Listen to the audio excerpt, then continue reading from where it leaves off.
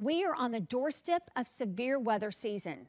Over the next 3 months, our community will see the same number of tornadoes as the rest of the year combined. And with a shift in Tornado Alley, our area is seeing more tornadoes than ever before. And this spring has us especially concerned. There it is, right behind Walmart. There's no kind of storm like it. A tornado can strike in an instant and take away all you hold dear. We saw the obliteration of Rolling Fork, Mississippi. An EF4 tornado wiped out the entire community. As we've shown you repeatedly in Severe Weather Center 13, our weather trends start in the southern Pacific. Water temperatures there are cooler than average right now, a phenomenon we call La Nina.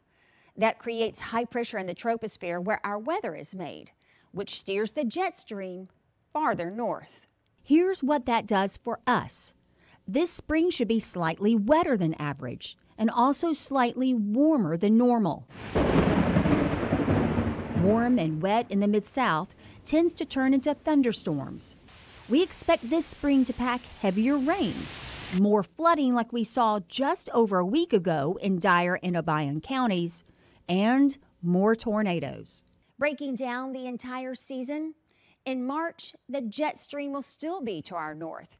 We predict a 10 to 20% chance of severe storms, and that chance ramps up in April with wetter conditions and warmer temperatures, creating an environment conducive to tornadoes, hail, and wind, with a 25 to 40% chance of severe storms.